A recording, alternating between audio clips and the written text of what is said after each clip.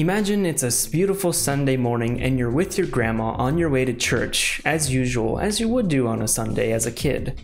And you get to the church and you start mass and everything's great and all, and then of course as usual they send out the basket for the offerings, and as your grandma gives you $1 to put in the basket, you are very excited to help the church out with anything they need. So you put the $1 in the basket and they take it away.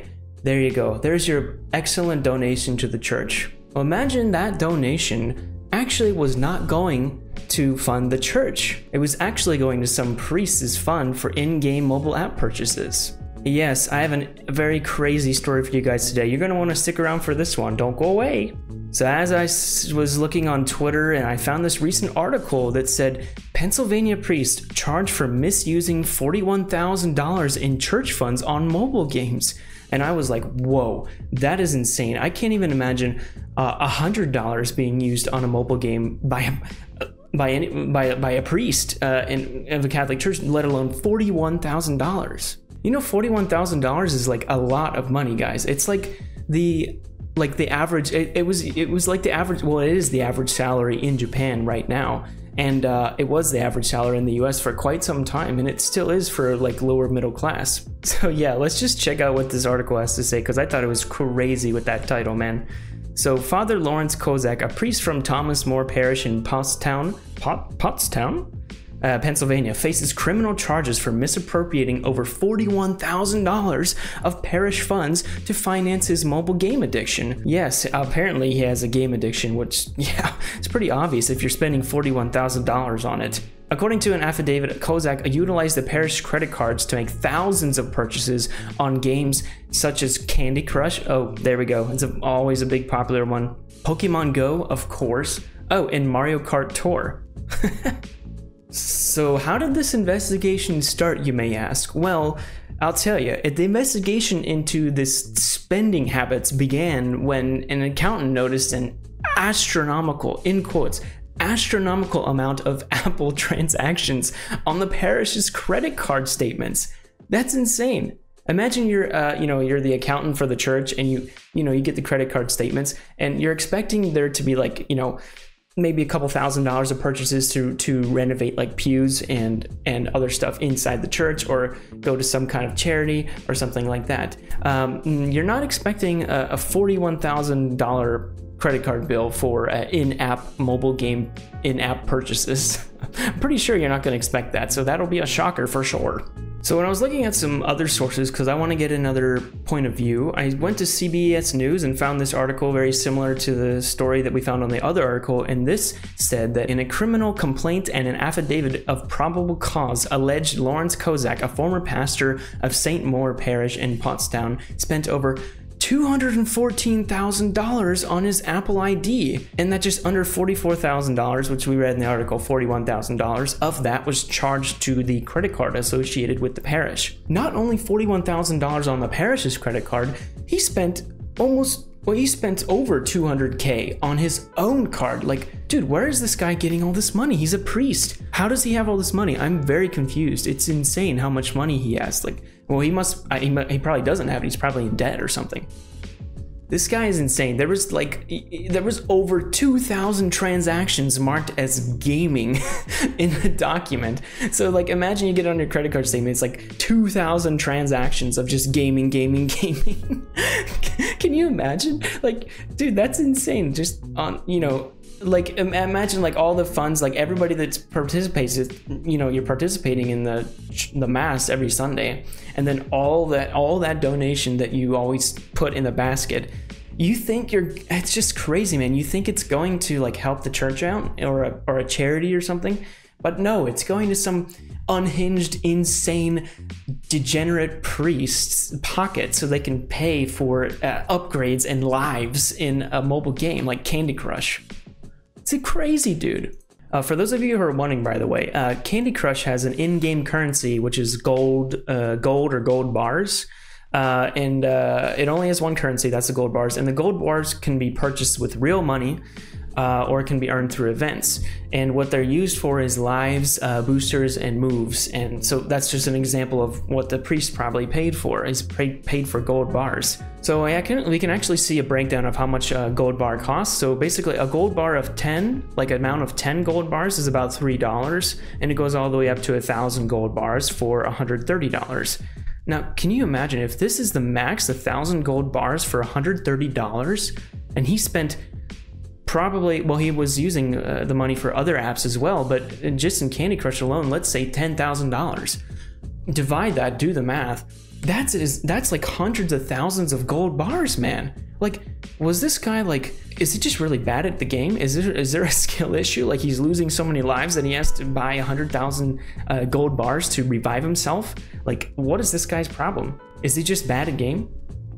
So what gold bars essentially do is they buy boosters during the game, or to buy extra moves for that moment when you just needed 1 or 2 moves.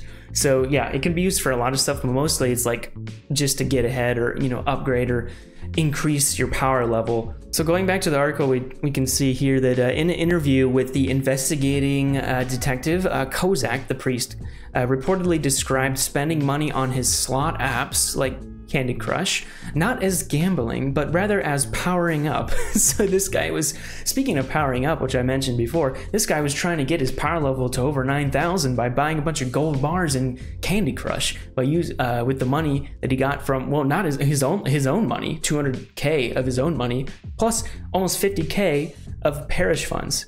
That's insane, man.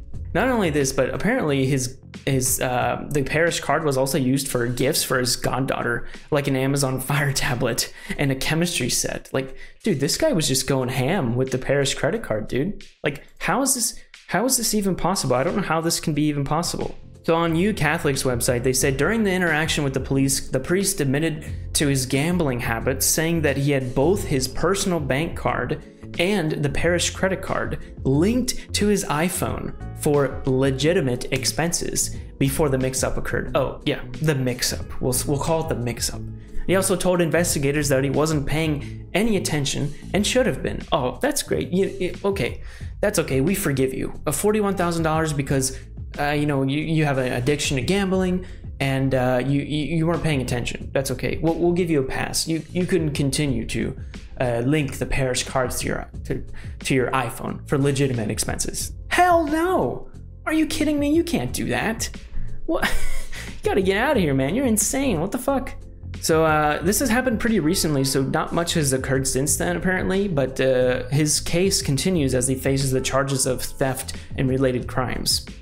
So he remains on administrative leave, pending the outcome of the criminal prosecution with the Archdiocese of Philadelphia and the parish cooperating with the ongoing investigations. So this guy, although nothing has happened so far, he's still in very hot water with the Archdiocese of Philadelphia and the law. So man, this guy needs to, like, seriously, he needs to, like, he probably needs to do jail time, or he needs to give all that money back to the parish, because that is just like unholy. No pun intended, I guess. But so this is related back to the intro. I was born and raised Catholic, and I went to mass every Sunday, pretty much, when I was a kid. And during the mass, they would give the baskets out for donations and offerings, they call them in the Catholic Church, which I would always give. My dad would give me $1, and I'd put it in the basket or whatever. And that made me happy. I was like, oh, this is great. I'm helping somebody out. So I can't imagine, like, if I'm like a 10-year-old kid at the time, and I'm literally giving $1. What is it, like imagine I went to mass 3 times. They gave $3, and then the priest of that church used that $3 to buy 10 gold cards, 10 gold bars in Candy Crush for his gambling addiction, gambling addiction. I would be outraged, man. I think my dad would be even more outraged though. Yeah, it's pretty low. It's pretty low to do that as a priest of a Catholic church. It's insane, man. The guy's unhinged, and justice needs to be handed down. Anyway, I just saw that article, and I thought that was really interesting. I wanted to share it with you guys, so I made a video about it.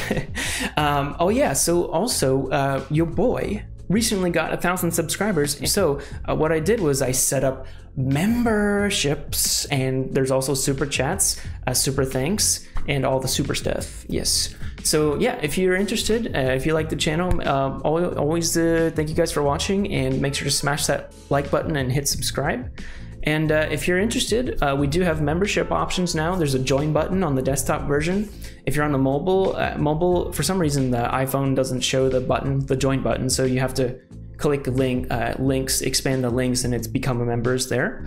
If you want, there's a member video out. I put it out recently if you want to check out the ad for it. It's really cool, a lot of perks. For example, level 1, you get loyalty badges and custom emojis, and you get prioritized responses from me during live streams as a member. I will prioritize you first.